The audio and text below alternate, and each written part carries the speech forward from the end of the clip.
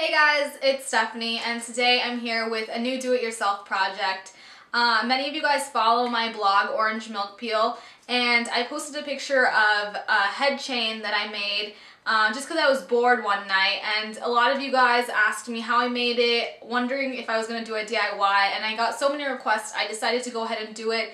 It's super simple, so let's get started.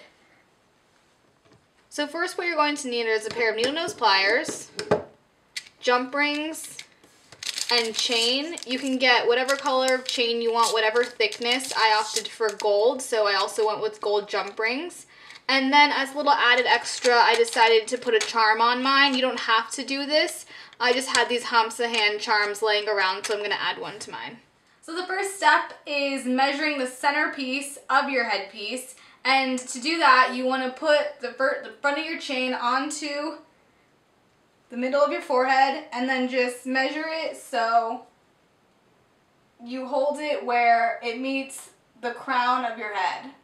So like right there.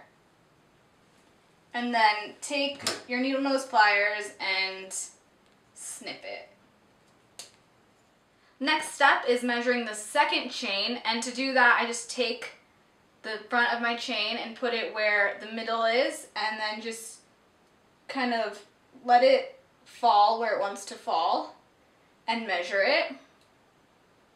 Add a little bit extra room just in case. You can always take some off, but you can never add some on. So now take the second piece that you made and cut another piece exactly the same length.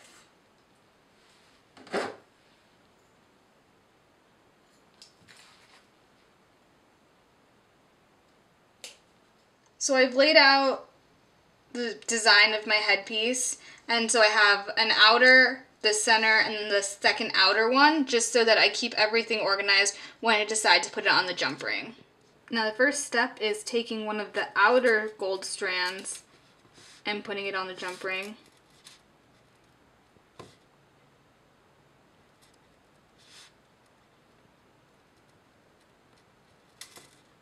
Then you want to do the center.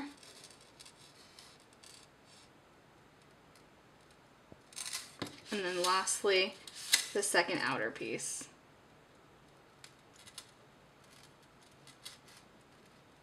Go ahead and close your jump ring securely. Next step is to relay it out and make sure your center piece, the shortest piece, is in the center so that when you attach the jump ring, it sits properly. Now you want to do the exact same thing to this side.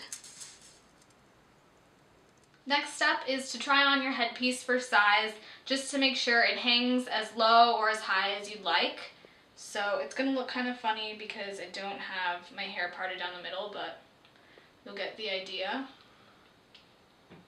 So center will go in the middle of your forehead. And I think that these hang at just the right length. So we're going to move on to the next step.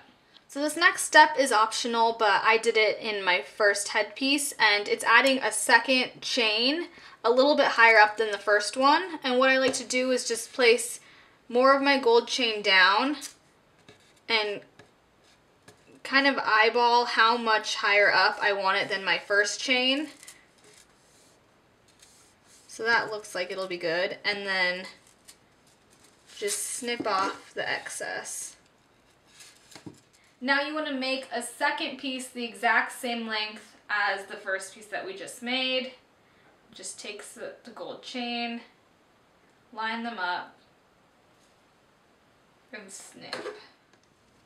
So after some trial and error, I figured out the perfect way to attach the second strand of chain to the main headpiece, and that's by adding whole new jump rings. Don't go back and open up your main jump ring or it will get a huge mess. So just take a new jump ring and place it between the first chain and the second chain on your main jump ring.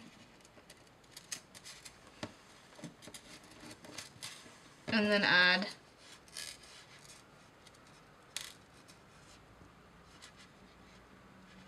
your second chain. Go ahead and do that to the other side and the other chain.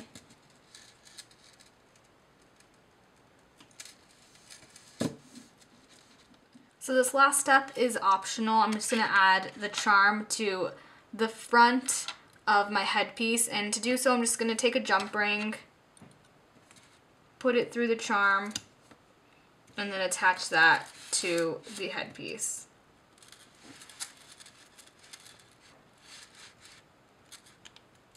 Alright guys, so this is the finished product.